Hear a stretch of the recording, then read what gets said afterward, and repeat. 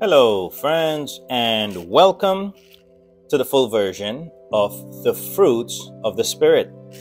Now, remember, there are going to be some similarities and some individual fruit in a person's life, but that does not mean that you do have the indwelling Spirit. Now, remember, the message that I'm giving is from a biblical point of view. It's from the Word of God.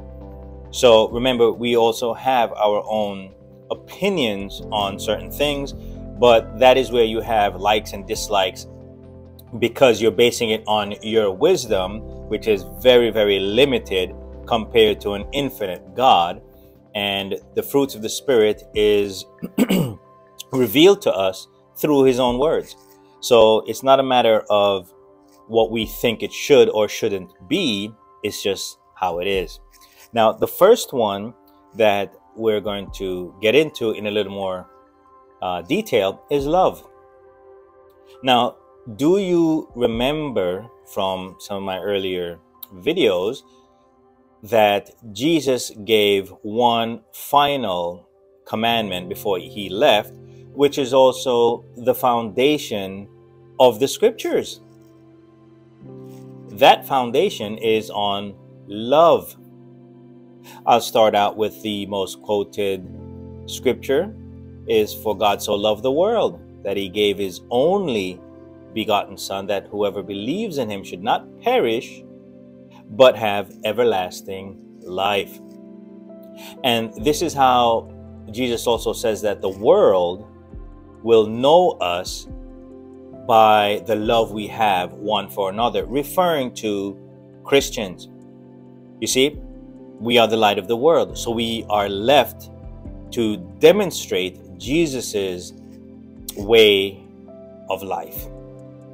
Now remember, people still think, oh, you can't live a certain way in righteousness or holiness on earth, but that is demanded to enter heaven, not when Jesus returns. It has to be done now, presently, before he returns. Okay, so this love demonstration is an indication that we belong to Christ. Now, love is not just for those who love us.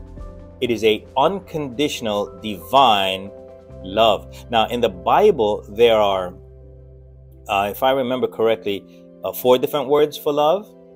And the significance of that is that there is a word used when referring to God, as in the love that God has for us, or a divine love. So I believe that divine love is eros. Okay, and there's a divine love between God and us. There is a love between a husband and wife. There is a love for family. And there's a love between friends. So there's 4 different words, which I've already given a little message on the teaching on that.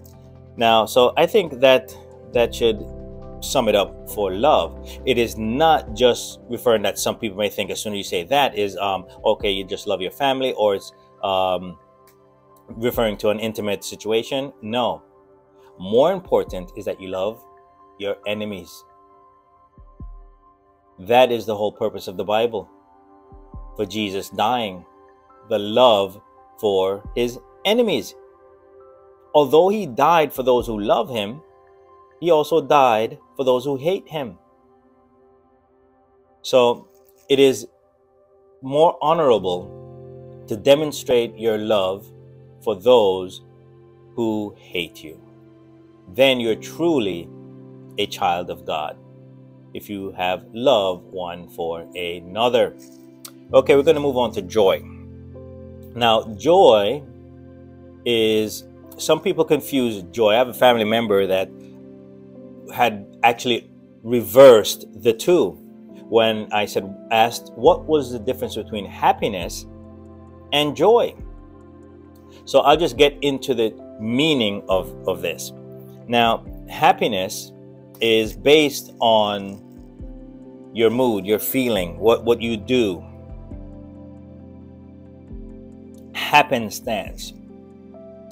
It is what you do that causes happiness. So when you stop doing that thing that gave you that happy feeling, it goes away. See, that is kind of like why people get drunk or use drugs. It's because of the temporary feeling that they have of happiness.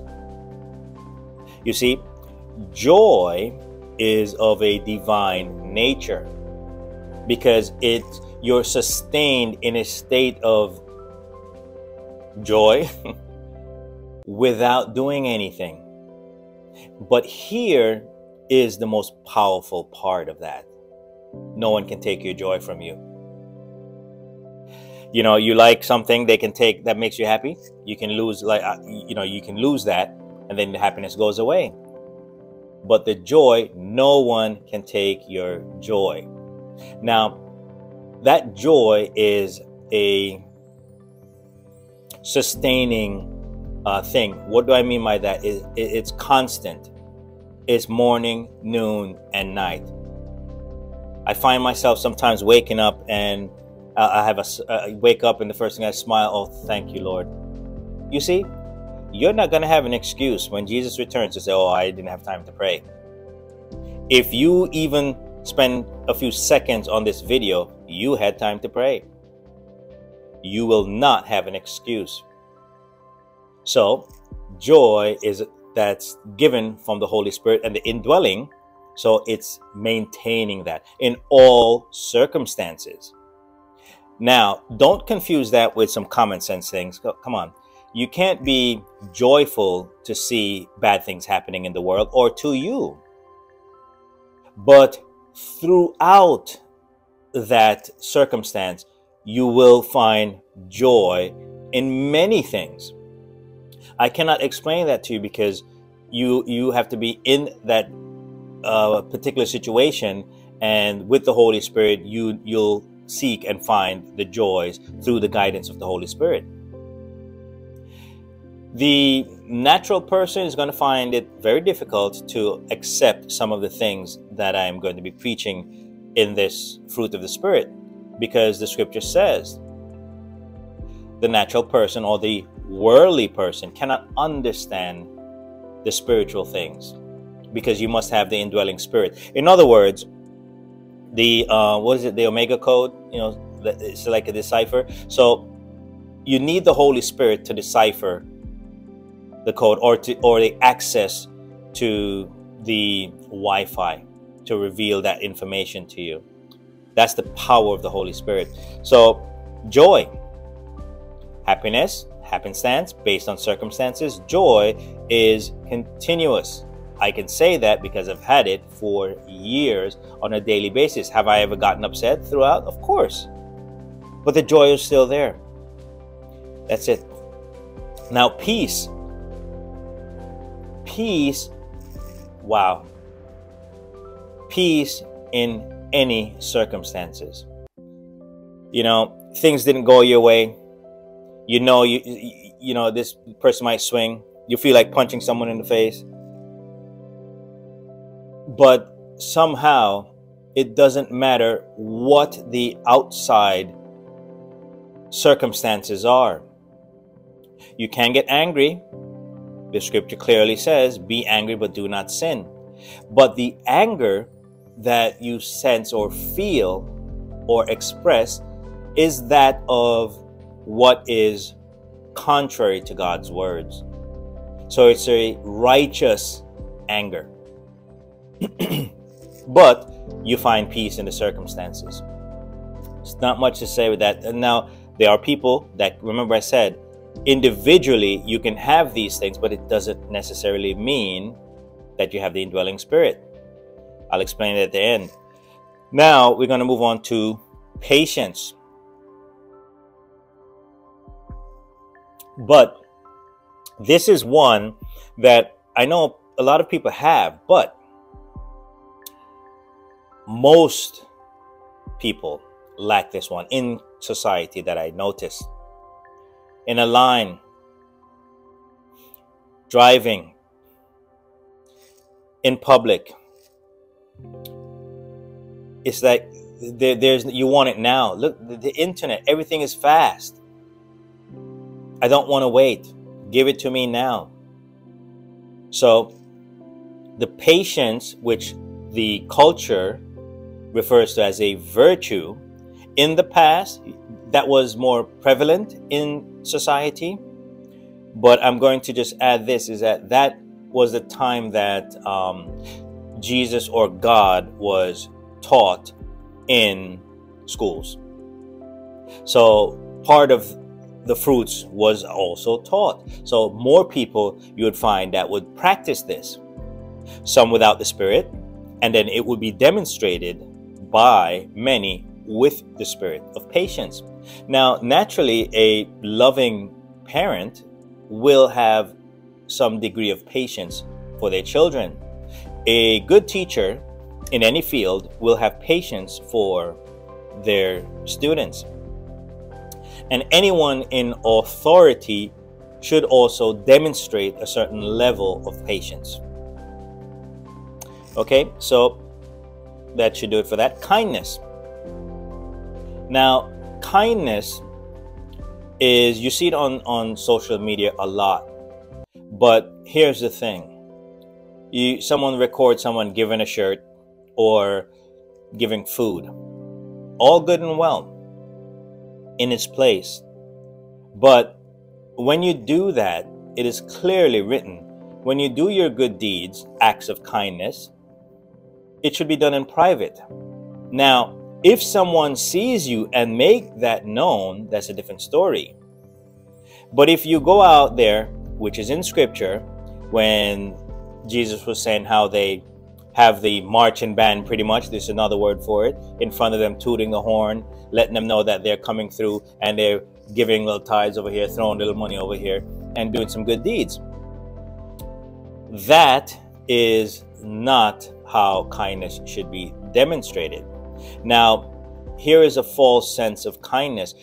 You're doing that for people to be seen.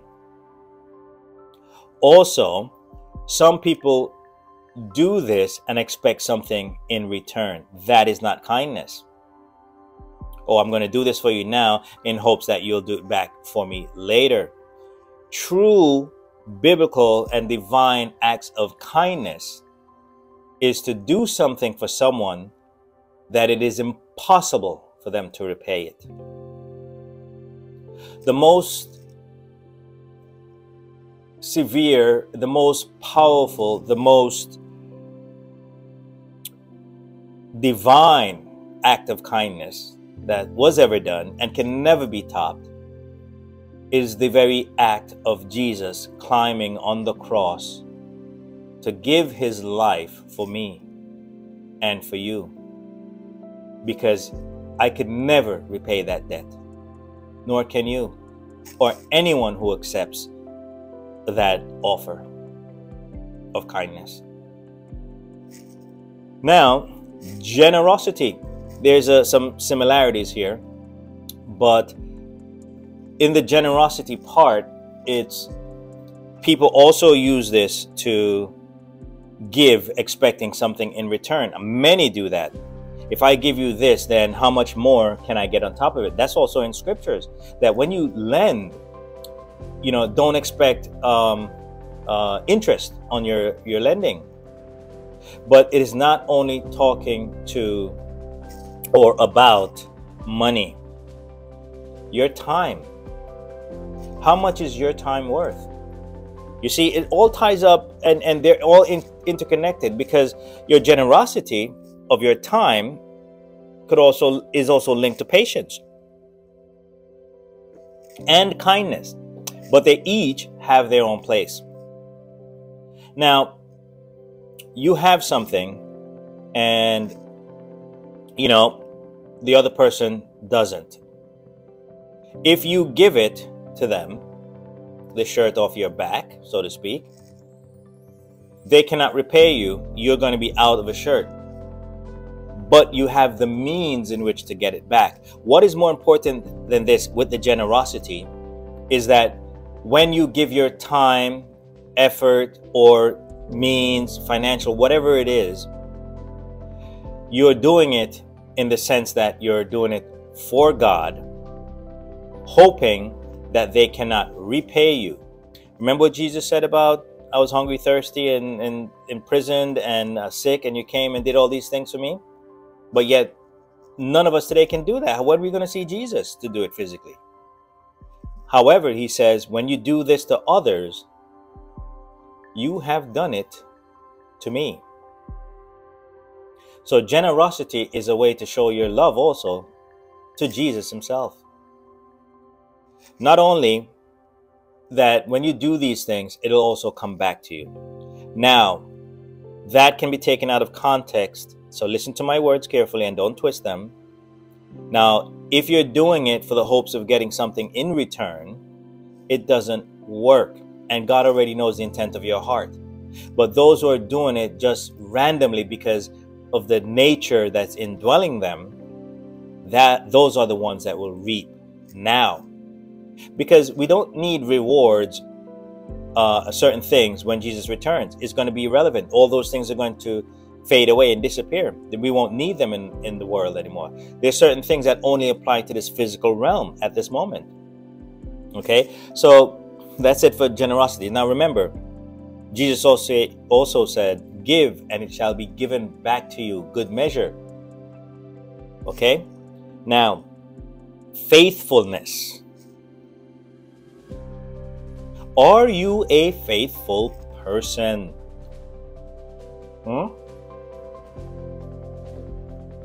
You might think, okay, can I trust you in this situation?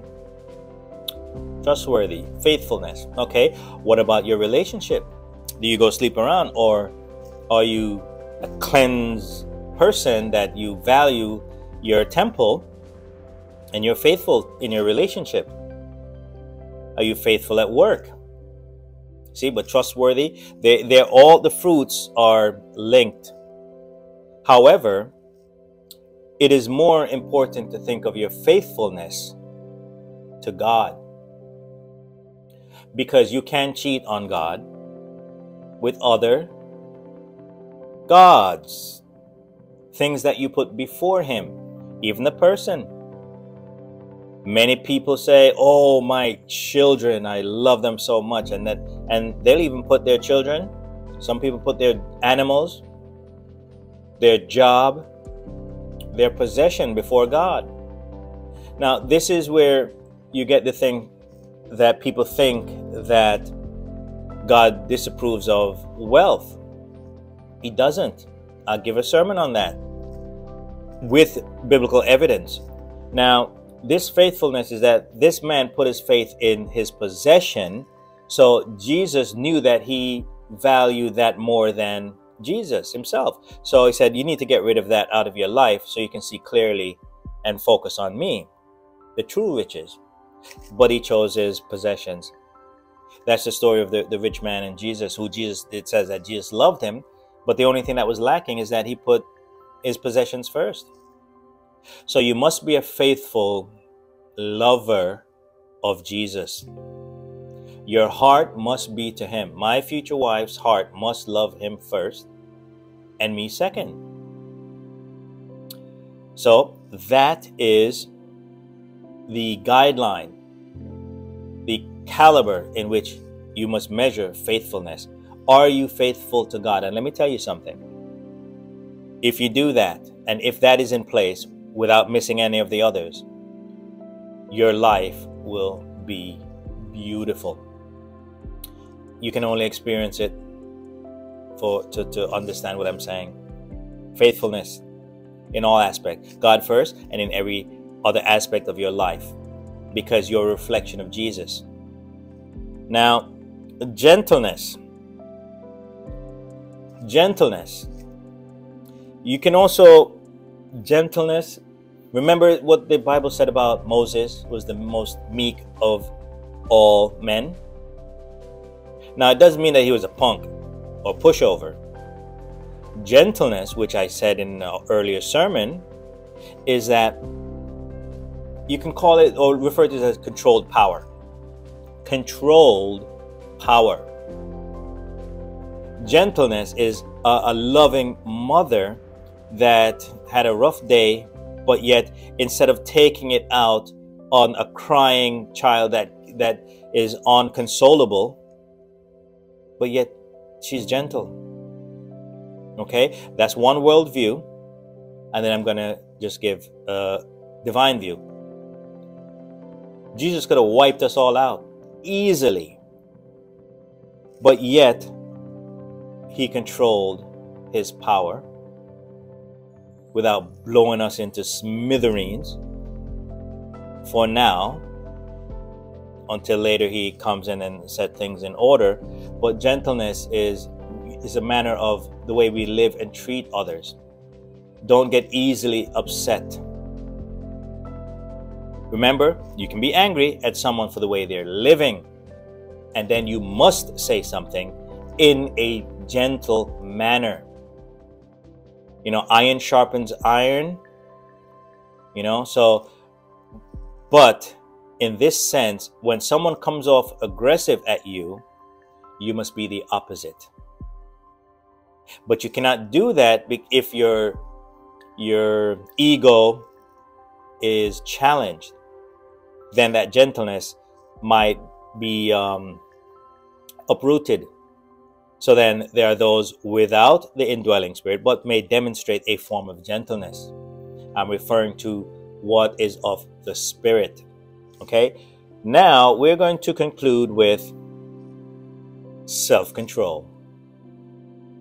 Now, self-control, do you have that? As a martial artist, that is a prized possession, manner of being, because you must know how to control your prowess and don't use it in a negative way. It's very easy to hurt someone. Do you know that the most dangerous... All right, let me ask this. Which is most dangerous? The black belt or the white belt? A family member, many family members and friends and people have asked. Do you have the answer?